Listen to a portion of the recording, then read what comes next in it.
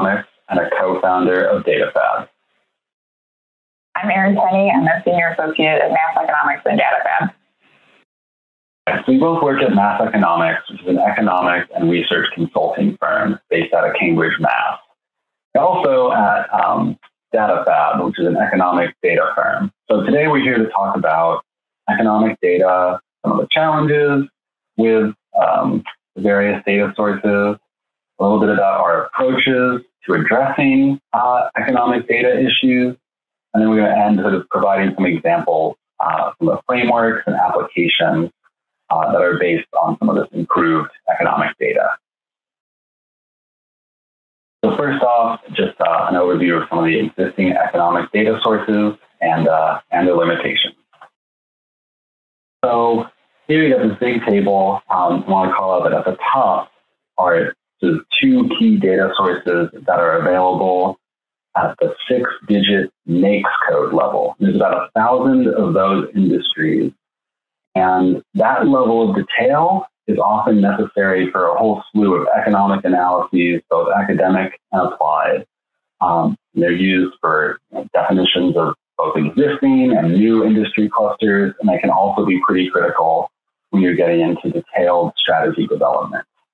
So both of those data sources are available at the county level, which there are about 3.1K, 3,100 counties in the entire US.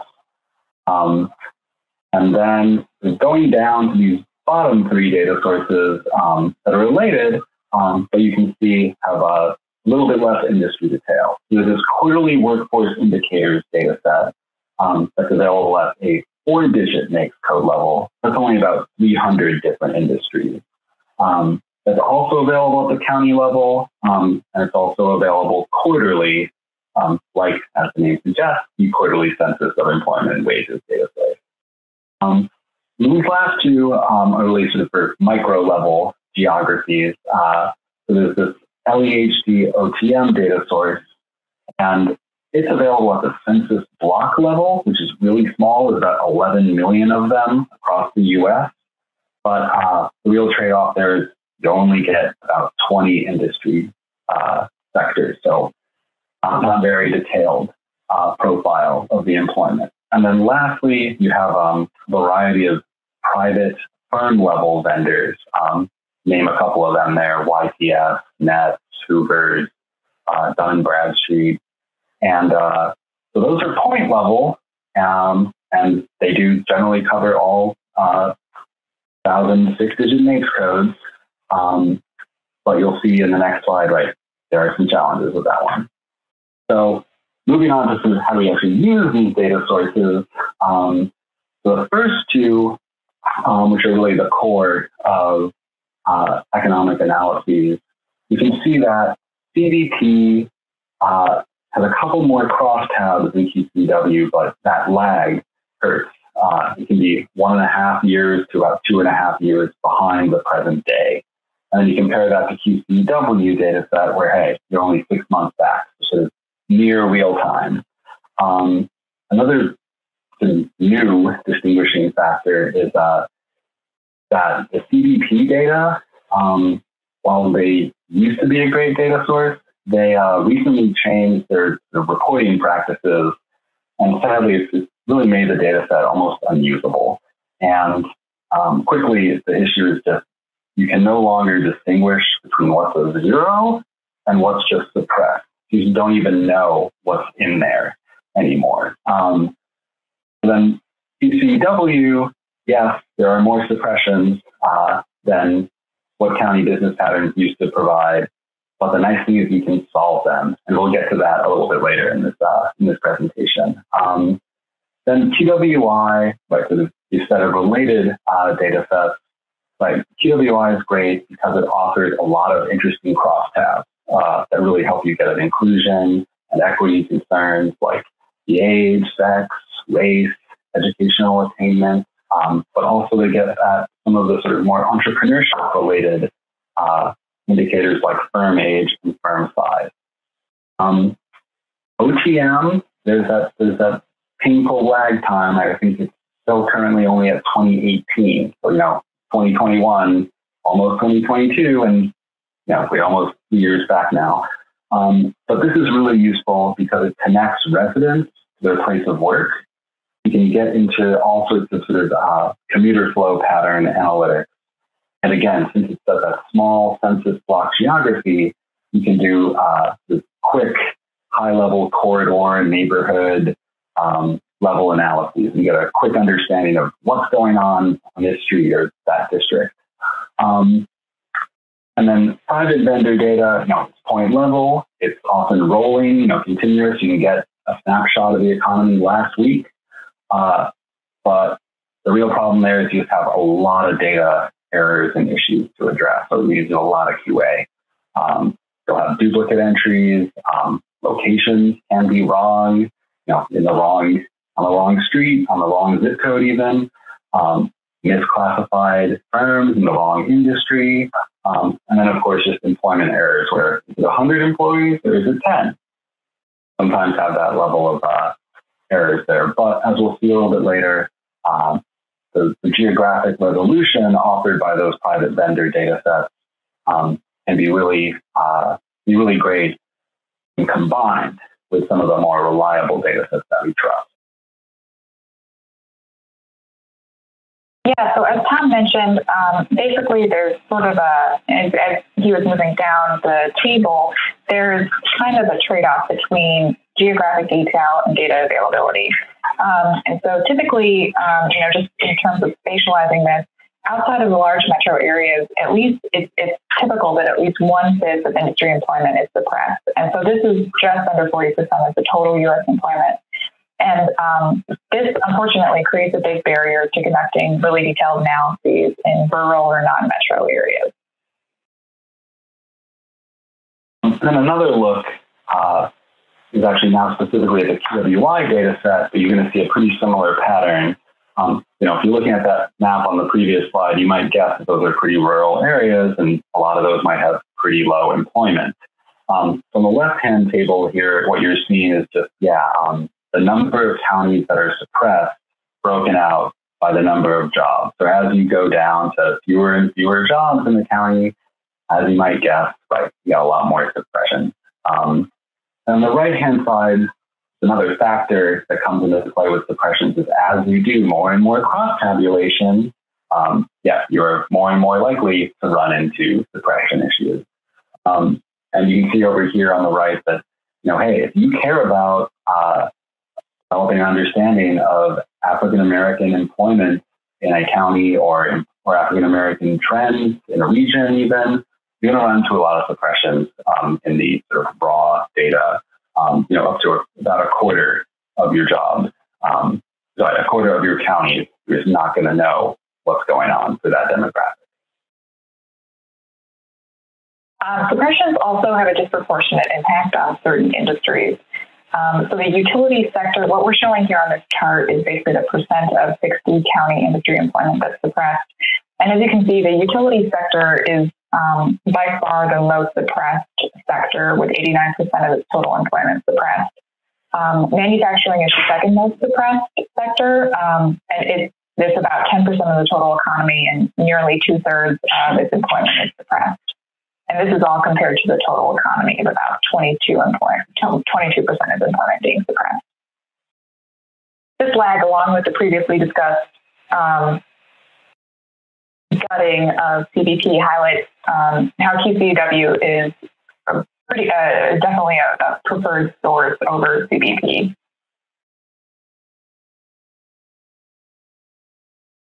Now we're going to pivot to sort of some of the new approaches we developed around economic data. And just a little bit of background will help out with this.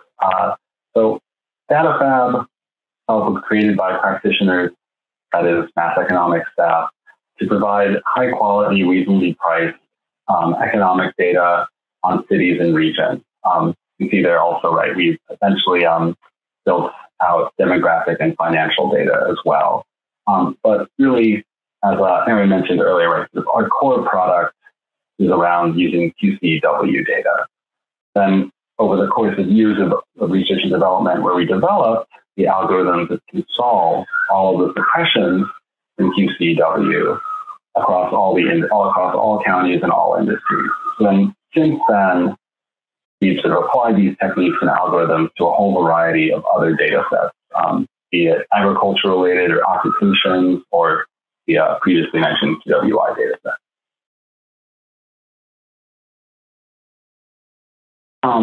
So in applying all these algorithms, what's great is that we basically, in math economics, we used to sometimes spend up to a third of project time and budget solving these same data issues again and again and again before you even get to the interesting part around the analysis and the strategy development. So as a result, first, math economics developed a small in-house research team that was mostly devoted to solving these economic data issues in math for all the industries and all the counties systematically in one go. And while that process was great and was able to feed math economics lots of great data and sort of reduce the budget and time constraints and costs for all of our various consulting projects, we also realized that we realized the value of this data went beyond just math economics, and it made sense to spin out DataFab as its own company, completely devoted to the creation of economic data and the application of these tools to other data sets as well.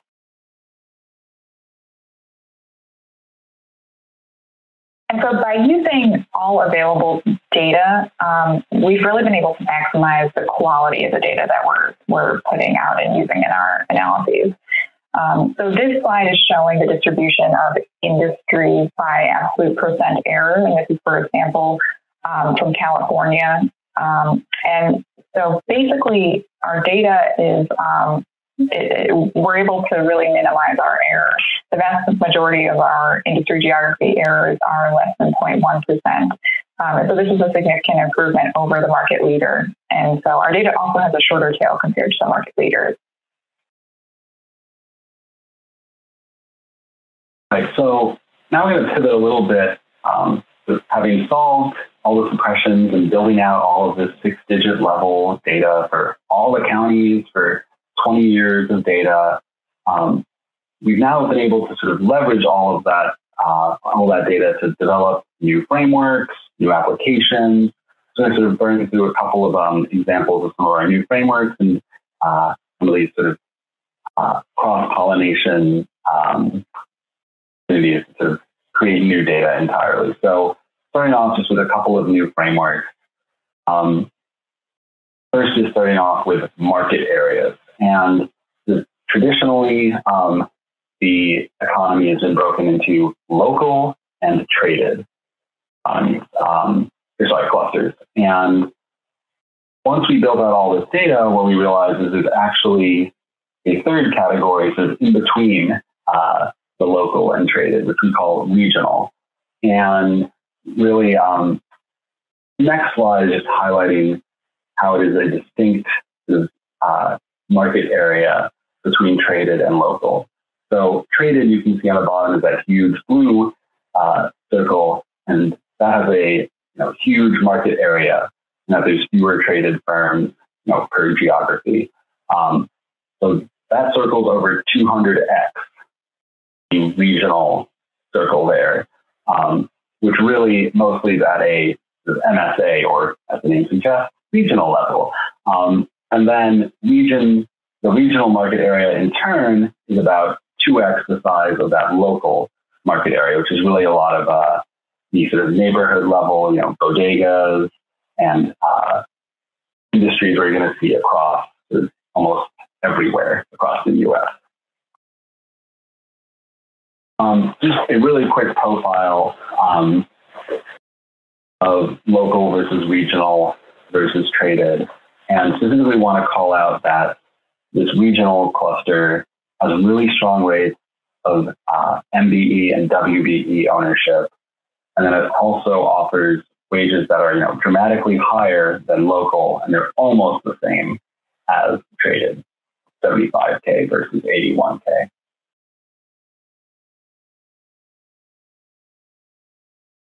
These market areas also offer a really important lens and kind of foundation for understanding broader economic trends too. So this chart is showing job growth from January 2019 to March 2021, indexed to January 2019.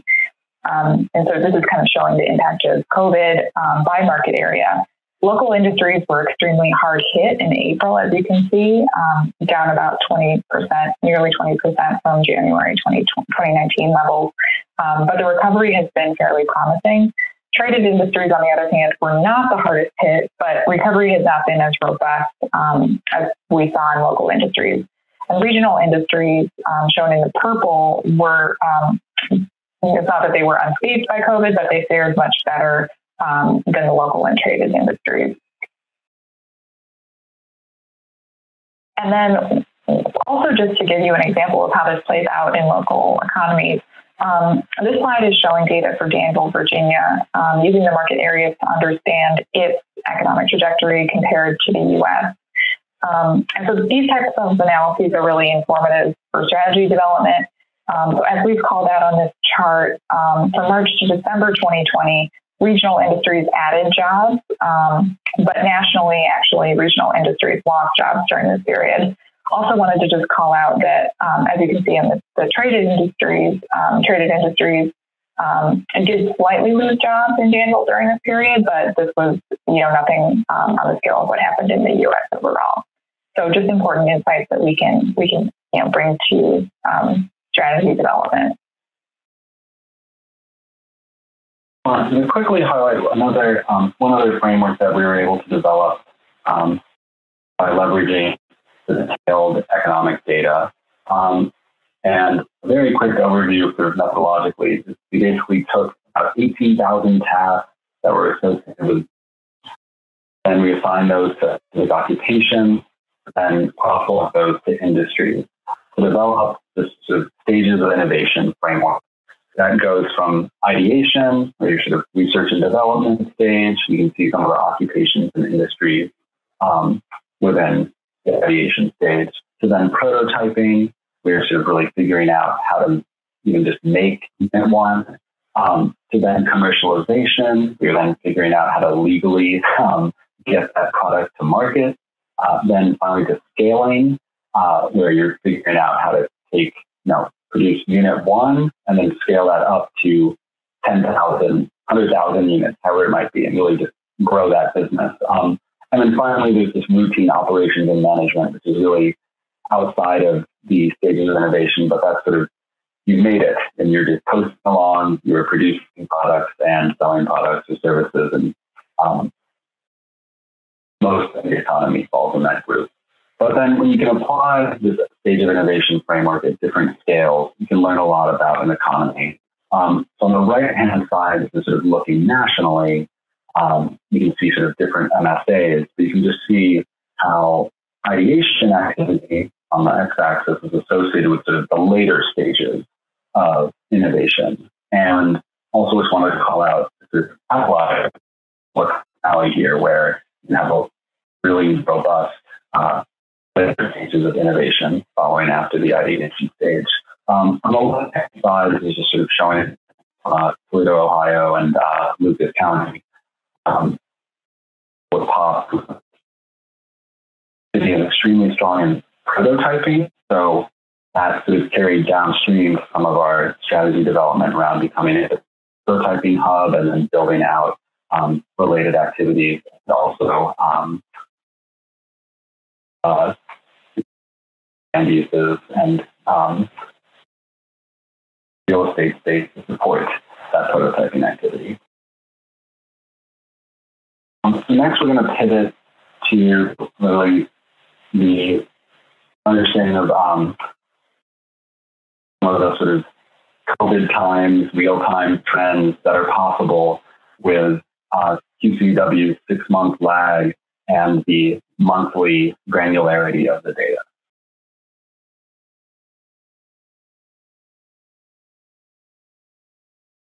So with more granular time series data, we've been able to get to really maximize our insights around peaks and troughs in industries, and just get a better sense of what's happening in terms of the employment volatility in a local economy. what we're showing in this slide is employment for a county in Colorado and then incorporated towns and unincorporated areas in Colorado, and just highlighting the peaks and troughs in January and July. And so this is really another kind of important analytical tool in our toolbox in terms of developing strategies to support part-time workers in these areas. And then similarly, we can apply similar methods to assessing COVID trends. So here we're showing index employment growth in the MSAs with the top or the highest March to December 2020 growth, and then the lowest March to December 2020 growth among the top 10 MSAs for each cluster. And so what this kind of reveals is that this gives us, an understanding of sort of the real-time impacts of COVID-19, but it's clear from analyses like these, just how dramatic the impact on different clusters has been. And so the clusters on top have diverged the most, and we see with e-commerce, there's been really explosive growth in, the top MSA, not so much in the lower growth MSAs. And then towards the bottom, the clusters have remained somewhat more stable. But analyses like these kind of give us a sense of geographic reorganization that might be happening post-COVID. Right. Aaron mentioned e-commerce. So yeah, we decided it would be fun to do the transportation from clusters and sort of their performance during COVID. So if you look at this chart, as you might guess, for having read various articles about it, seeing that air transportation and passenger transportation are extremely hit by the impact of the COVID-19 and travel restrictions as well. You can see the most recent release of the QCW data, they're still about 15 percentage points below where they were pre-COVID. On the other hand, that in purple, you have trucking. You can see sort of the explosive growth driven by e-commerce, and now it's still about 10 percentage points higher than it was pre-COVID. I'm going to run through a couple of quick slides to show you how this plays out across the U.S. So on the left-hand side, it's showing some of the largest metros with respect to the truck, right? Los Angeles with its port, Memphis and Indianapolis with FedEx hubs, Louisville with UPS hub, and then on the right, seeing how employment has changed throughout 2020 into 2021. You can also leverage this data to look at the impacts within regions. And in this case, we had a project in Indianapolis, so we were looking at how different counties within the region were more or less severely impacted by the pandemic. And you can see on the right-hand side, Marion County, which is sort of the core county containing the city of Indianapolis, was pretty severely impacted, or at least comparatively to the rest of the region. And then you can see that some of these more suburban counties to the sort of west and southwest fared a bit better. And the last point we just wanted to touch on with regard to, timely analyses is something that came out during COVID about, fears around the California economy being severely impacted by COVID. And, the impact obviously on the state, but then the implications for the country. But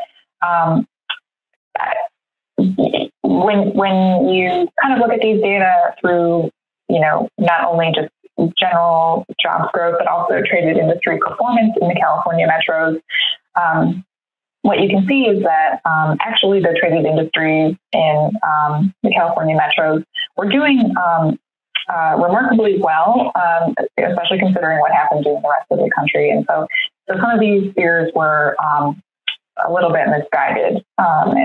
And so, yeah, another just takeaway from these analyses. I'm actually going to do a little detour into a little dive into the development of economic data for sub-county geographies. And really is pretty much done by incorporating some of the private vendor firm level data, like the Dun & Bradstreet and Nets data I talked about earlier, but also sometimes public data sources, e.g. some states will provide town level employment data as well. But then the next slide, you're going to see a little bit of a process, but you can just see on this graphic how important these sort of geographies can be, because at the MSA level, the Scientific Research and Development Services LQ is only 5.6, and as you zoom in further and further into the city of Cambridge, the LQ, and that is the concentration of that industry, is factors again higher than in the MSA. So really just nailing home the importance of sort of sub-county geographies for analytics and understanding.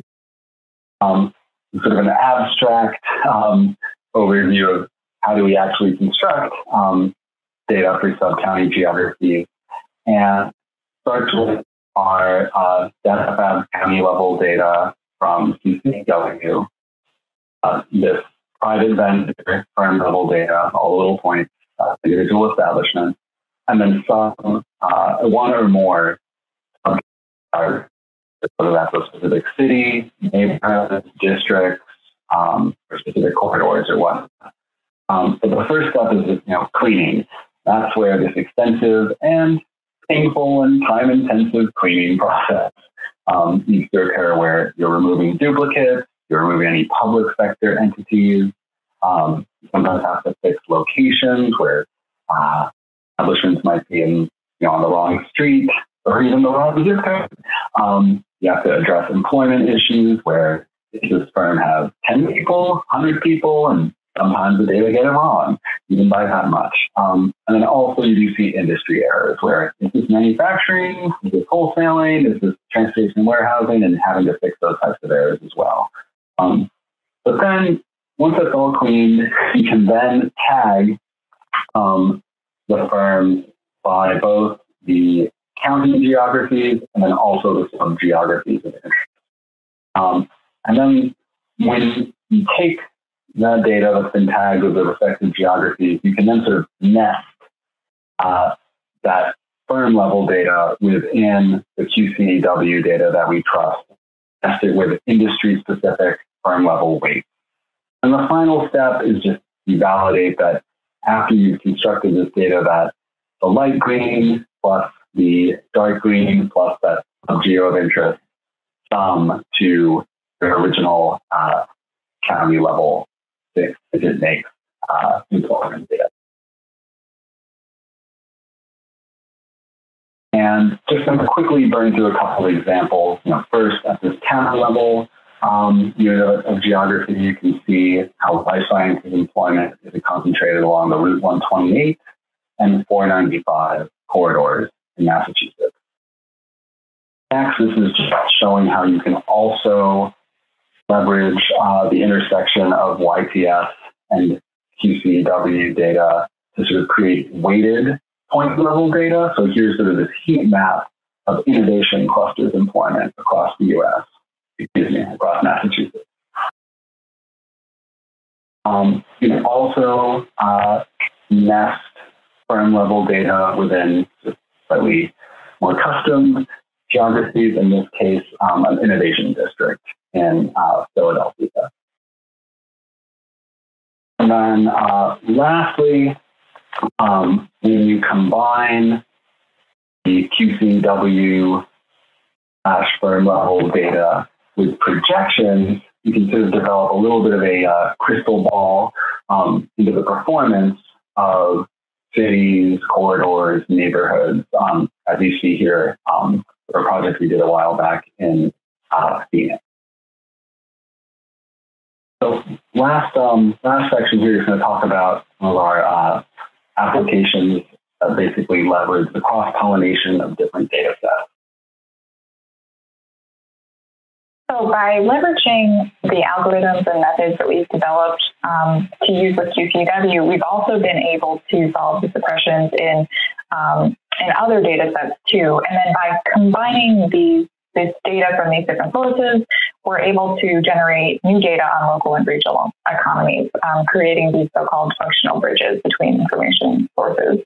And so shown here, we're using a combination of QWI and QCW data that highlights the disproportionate impact of COVID on Black and African American workers and female workers in Marion County, Indiana. And this is showing job change in the Indianapolis MSA for Marion County and the rest of the MSA from March to June 2020. This is another example of our kind of functional bridges, cross-pollination. And here we're looking at average wage and job growth. So average wages on the left-hand side, and we're seeing major disparities in wages by race and ethnicity. And so this is for the Columbus, Georgia region, Georgia, the state, and then the U.S., and then the counties within the MSA, looking at this gap and these really stark disparities between Black and African American workers and white workers. And then the right-hand side is showing job growth for BIPOC and non-BIPOC workers. And then we are also able to compare industry data to workforce data. And this is super useful for understanding where gaps might exist between education requirements of jobs and then the educational attainment of job holders, or excuse me, of not necessarily job holders, but people living in that geography.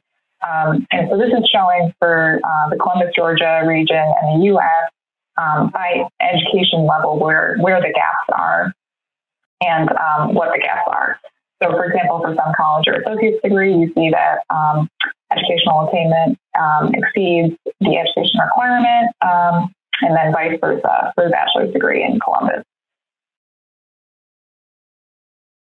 A couple more examples where we're able to leverage some of the algorithms that we developed in W to solve other data sets as well. So here you're looking at USDA data from the Census of Agriculture and address various in that data.